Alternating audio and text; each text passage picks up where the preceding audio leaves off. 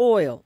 Black gold was once Venezuela's cash cow, but not anymore. The country's economic crisis has spared no industry, not even the once booming oil fields that are now on the verge of collapse. Gregory Perez says he's seen the industry change drastically over the past 10 years. As an oilman walking down the street, people used to point and say, "This guy has money." Now your salary, your work, it lasts for nothing. Perez now works 2 additional jobs, using his car to run a taxi service and harvesting vegetables just to make ends meet. Jose Bodas, himself a 30-year veteran of the oil industry and leader of the Petroleum Workers Union, says corruption within the government oil company, PDVSA, is one of the main things that's killing the industry that now accounts for more than 90% of Venezuela's export income. They pay contracts 3 or 4 times and never build anything. They stall and declare production much above the level that it is.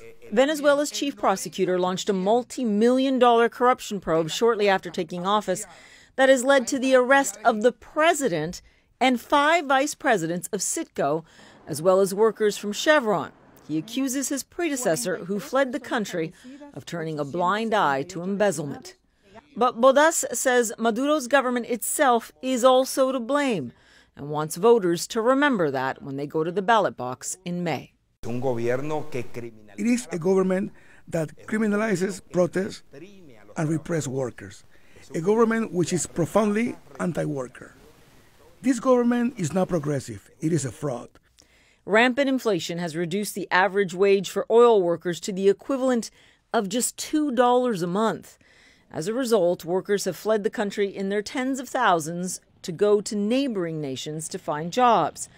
Those that remain, like Perez, wrestle with broken equipment, refinery fires, and attacks by criminal gangs. We've been attacked, hit, robbed of our own stuff and the company's stuff, be it clothes, boots, phones, everything.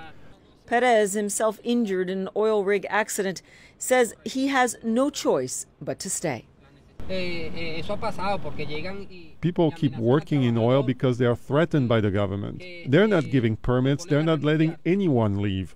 CNN reached out to the Maduro government for a response, but has not yet received one. Meantime, oil production in Venezuela continues to fall, slipping to its lowest level in 30 years, creating even more upheaval in an already decimated economy. For Perez, that means at times he can't even